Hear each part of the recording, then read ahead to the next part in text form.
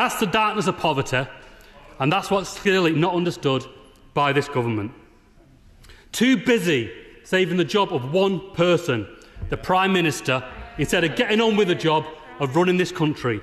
Operation Shaggy Dog in full force, and I think it's absolutely outrageous. While the government are putting all their energies into desperately trying to save the Prime Minister, they're hitting the hard-working families with a triple whammy. I'm very happy to give way. Yeah.